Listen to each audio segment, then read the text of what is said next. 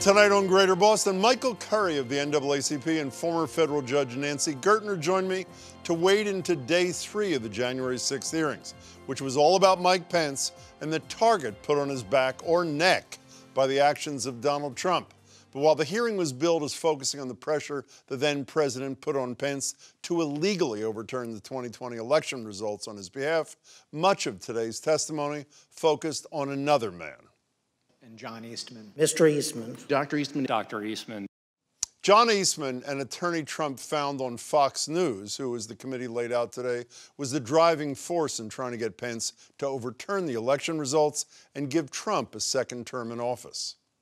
And all we are demanding of Vice President Pence is this afternoon at 1 o'clock, he let the legislatures of the state look into this so we get to the bottom of it and the American people know whether we have control of the direction of our government or not. It was John Eastman who, according to a bunch of witnesses we heard from today, first came up with the decertification idea and relentlessly pushed it to anyone who would listen. Mr. Eastman, from the beginning, said to the president that there was both legal as well as historical precedent for the vice president to overturn the election. And all the players, led by Mr. Eastman, got wrapped around the axle. But as we also heard from nearly every witness live and on tape today, no one else could find any merit to the argument, and several outright warned Eastman how dangerous the tactic was.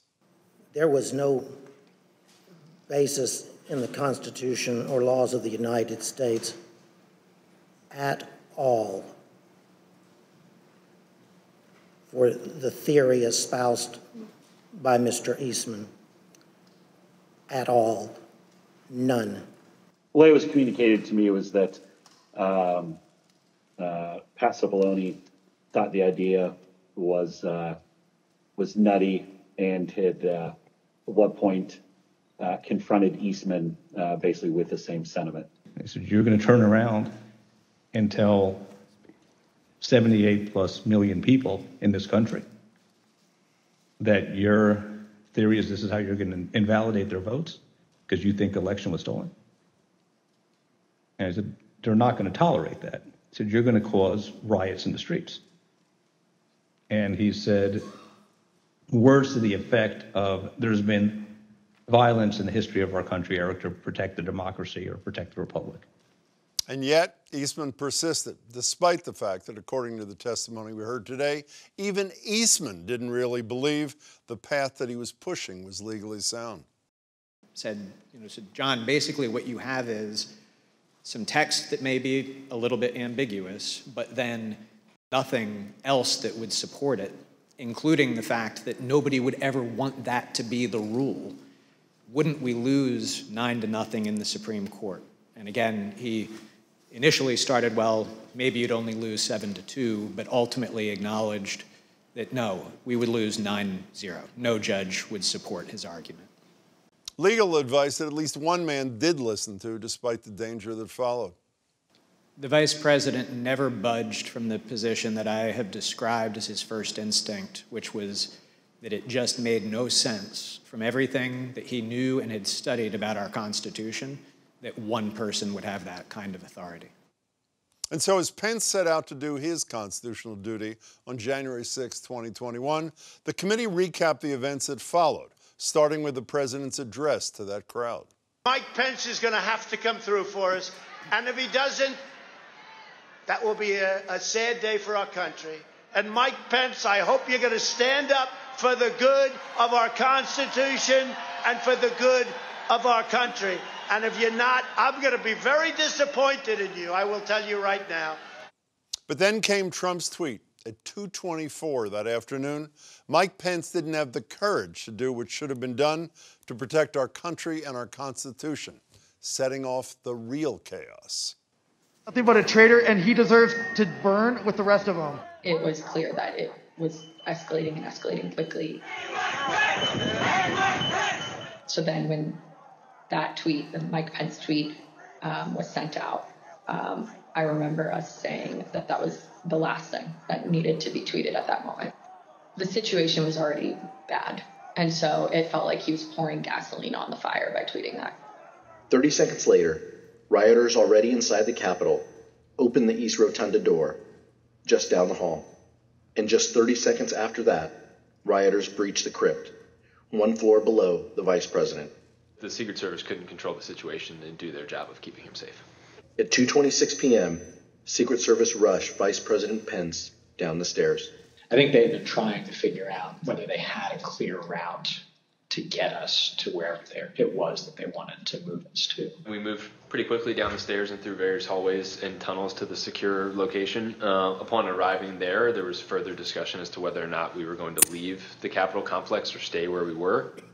Vice President Pence and his team ultimately were led to a secure location where they stayed for the next 4.5 hours, barely missing rioters a few feet away.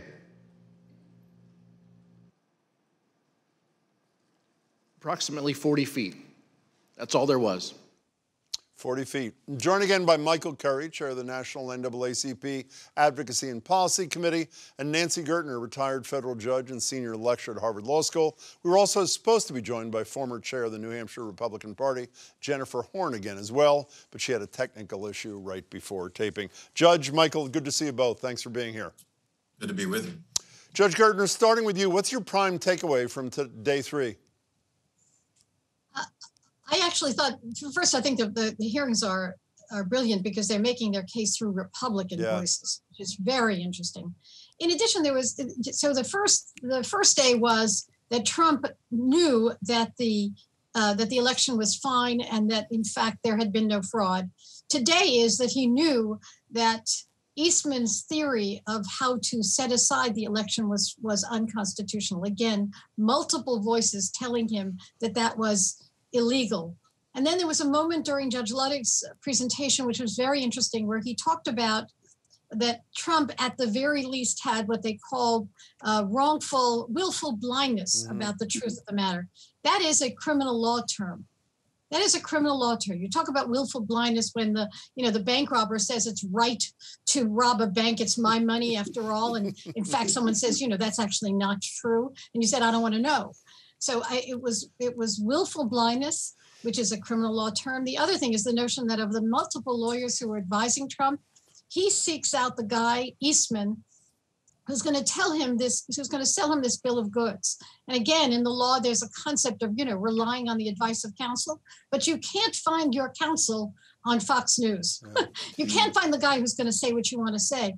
So this was closer to Trump's, frankly, criminal culpability for the events of January 6th and for the efforts to interfere with the election than I have seen. By the way, you mentioned how brilliant it was to do this all through Republican voices. For those not familiar with former federal appellate court judge Ludig, he is a conservative icon, to say the least. For those, Michael, what was your prime takeaway from day 3? Same as the judges. I think there were some things that really stuck out with me.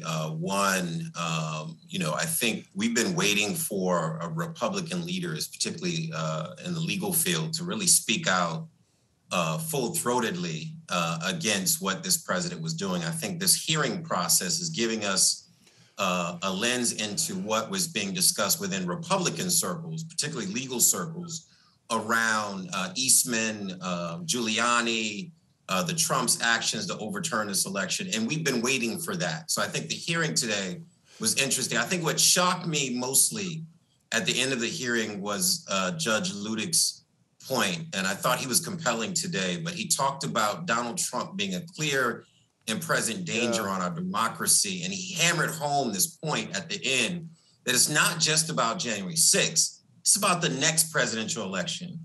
If a Republican, in particular a Trump or a nominee from the Republican Party, is not elected, is not taking that oath, we could see another January 6th, and he was pretty compelling about that. I would argue one of the most important lines of the whole day, and it was the final line of the whole day from the witnesses, what you just described from Judge Ludig. So, Nancy Gertner, you have the poor, pathetic Rudy Giuliani as the primary purveyor of the big lie, and then you have the pathetic John Eastman with the big illegal, I guess you can call it. The only difference is he wasn't inebriated. And Eastman was the centerpiece today. Here's an incredible moment from Eric Hirschman in the White House counsel's office the day after January 6th, talking about a conversation he had with Eastman. Said, I only want to hear two words coming out of your mouth from now on. Orderly transition. Repeat those words to me. Eventually he said, orderly transition. I said, good, John. Now I'm going to give you the best free legal advice you're ever getting in your life. Get a great effing criminal defense lawyer. You're going to need it. And then I hung up on him. Nancy Gertner, was there any piece of the advice that John Eastman was giving the President of the United States that even in a moot court debate had even this much of legitimacy to it? No, that's what's so interesting about the testimony today. There was no legitimacy to it. So even, originalists, numbers of the people who testified are, believe in the original intent of the Constitution, who said neither in the language, nor in the surrounding debates, nor in the precedent is there any basis for one to conclude that one man, namely the vice president, has a right to set aside the election. The other thing, by the way, which relates to your previous question about if Eastman believed that he had criminal responsibility, both for January 6th and perhaps for the efforts to get in touch with other state legislators, if he has criminal responsibility and he seeks a pardon for it, then so does Trump. Because Trump is following what is clearly insubstantial, illegal advice. So that was telling. And by the way, if people didn't see the hearing, what Judge Gertner is referring to is the point was made by Representative Aguilar that he did seek a pardon. He called Rudy Giuliani, Eastman did, on the phone after and said, I'd like to be put on the pardon list. And then when he's called before the January 6th committee, he takes the Fifth Amendment more than 100 times. And one of the great ironies, there's a guy who once said only mob members take the Fifth Amendment. You know who that guy was? Donald Trump. Michael. The other thing is that Trump has now asked to go before the committee. In the latest social media. I actually think they should take him up on it, because if he lies before the committee, as he is bound to do, that is essentially a felony. Trust me, he's not showing up before the committee. Michael, at the beginning of the hearings, Liz Cheney, Congresswoman Cheney said, you're going to hear at some point that when the chance of hang Mike Pence, that the president turned to someone and said it might not be a bad idea. I was sort of surprised that didn't come up today. It seemed to fit today's discussion, assuming it was legit, and I assume she wouldn't have said if it was. However, I came away with this more convinced than ever, not only because of his inaction, the president's, not only because of this 224 tweet that I read before, which really was a call to action to the rioters, the insurrectionists on Capitol Hill, who were literally looking at their phones, waiting for marching orders, that Donald Trump would have been okay if Mike Pence had been executed on January 6th. Is that unfair? Is that hyperbole on my part?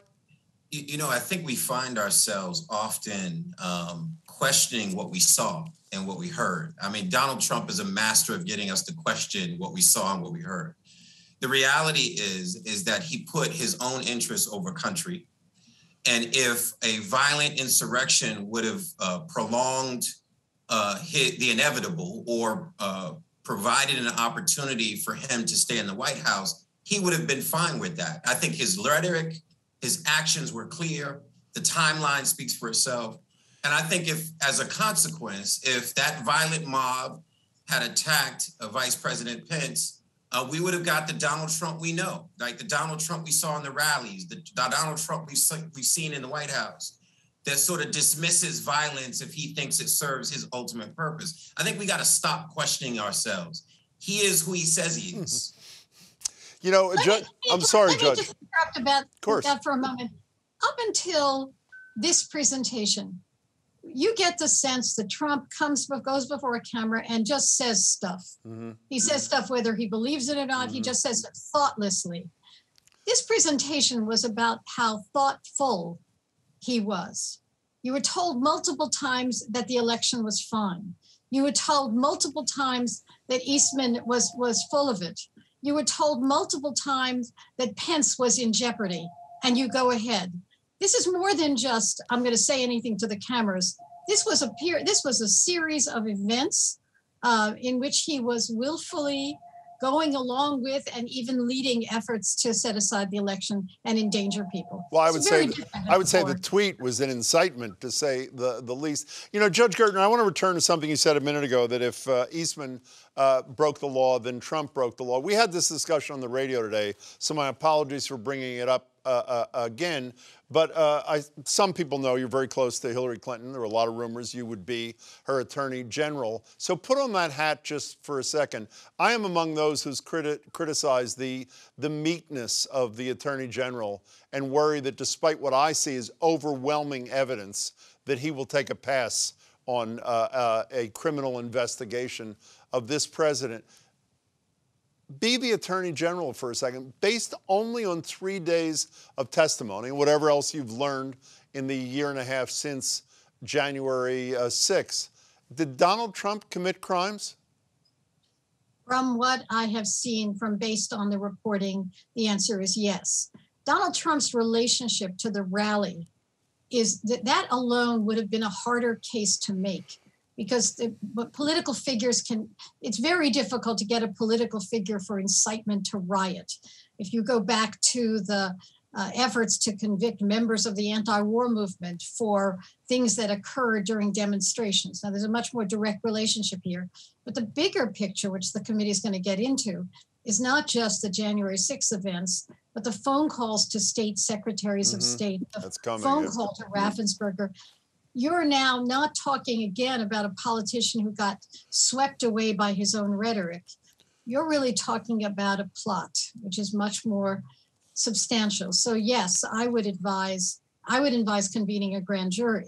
There's no question that it's a decision that is fraught. I mean, I think if Garland is pausing, it's because, you know, the notion of convicting or prosecuting one's political enemies is a very, very difficult thing to do. But this is also a unique set of facts. So I think that there's enough to certainly convene a grand jury. And if the grand jury hears what we've been hearing, to indict him.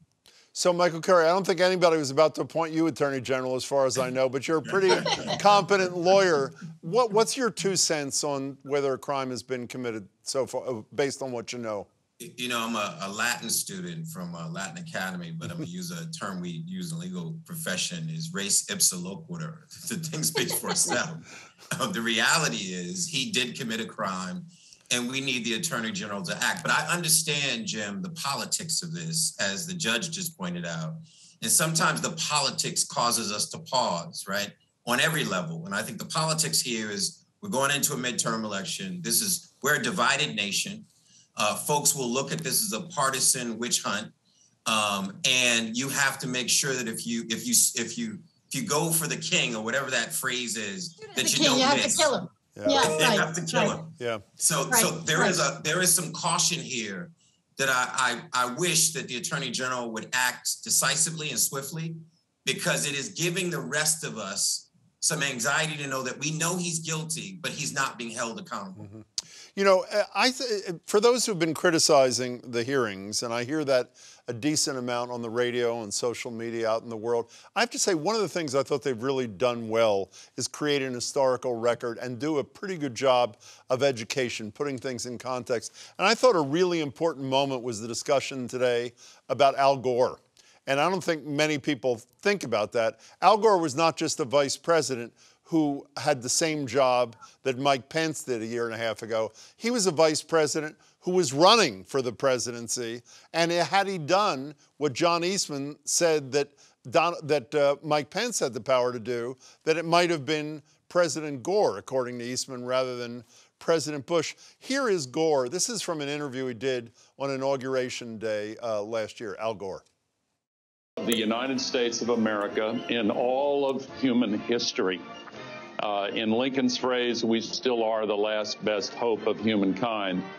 And the choice between one's own disappointment in your personal career and upholding the noble traditions of America's democracy is a pretty easy choice when it comes down to it.